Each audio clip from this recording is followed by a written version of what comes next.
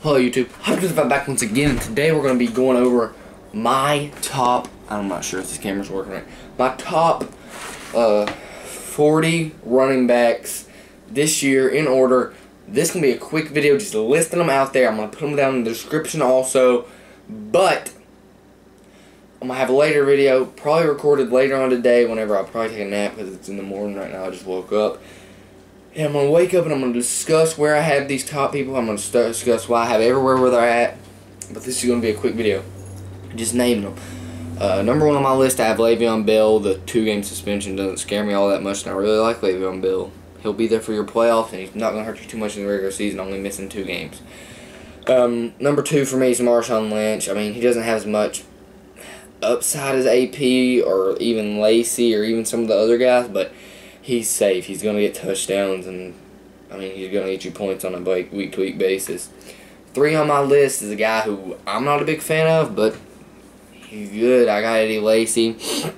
4, I got Adrian Peterson. 5 on my list is someone people are not looking at near enough.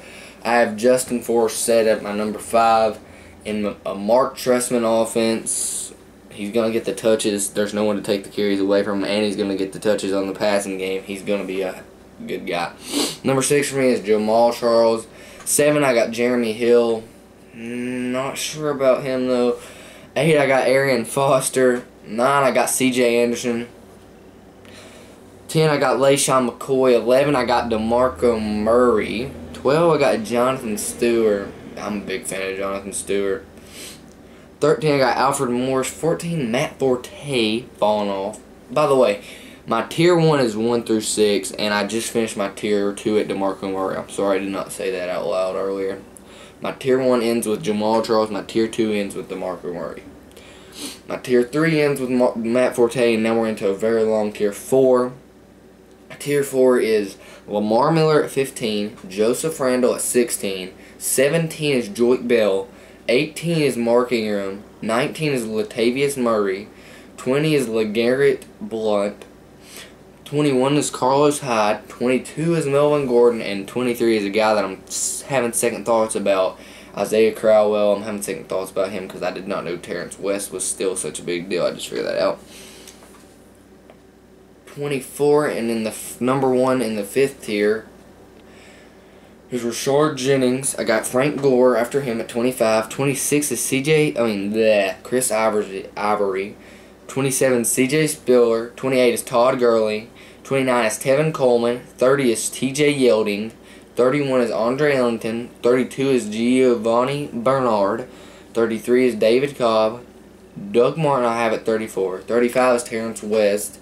36 is Ryan Matthews. 37 is Shane Vereen. 38. Why did I put Shane Vereen? He changed. I don't even know where he's at. 38 is Fred Jackson. 39 is Amir Abdullah. 40 is Darren McFadden. Another few guys I want to talk about. Not on my list. Barely missed it. Ronnie Hillman. Jonas Gray. I like Jonas Gray. He had one really good game last year. Never did play again.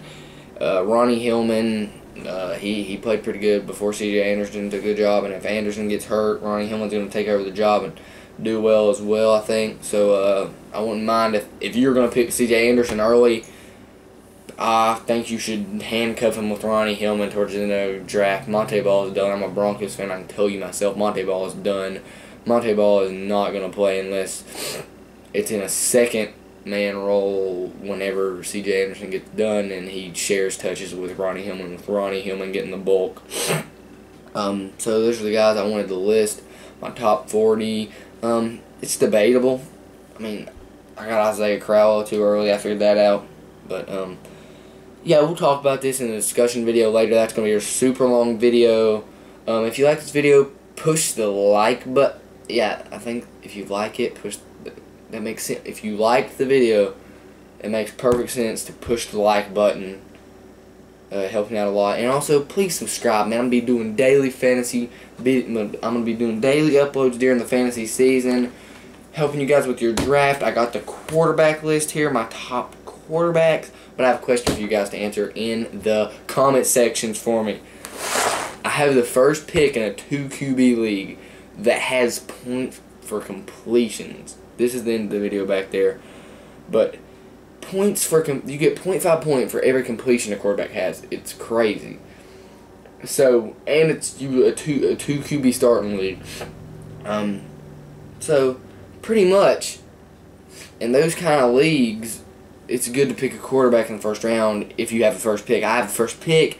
I don't know if I should go with Andrew Luck, who's going to get more dropbacks, or Aaron Rodgers, who I feel like is actually the better quarterback right now. But Andrew Luck is playing on a team with the worst defense, who's going to be down more, so he's going to have to throw more. I was sold on Aaron Rodgers, then I thought about that, so I don't know. If you want to voice your opinion on that topic in the comment sections below, please put down who you like, Andrew Luck or Aaron Rodgers as the #1 quarterback in fantasy. Not even for my situation, just who is the best quarterback in fantasy, Aaron Rodgers or Andrew Luck. And in normal leagues, I wouldn't go earlier than 3rd or 4th round on either one of them.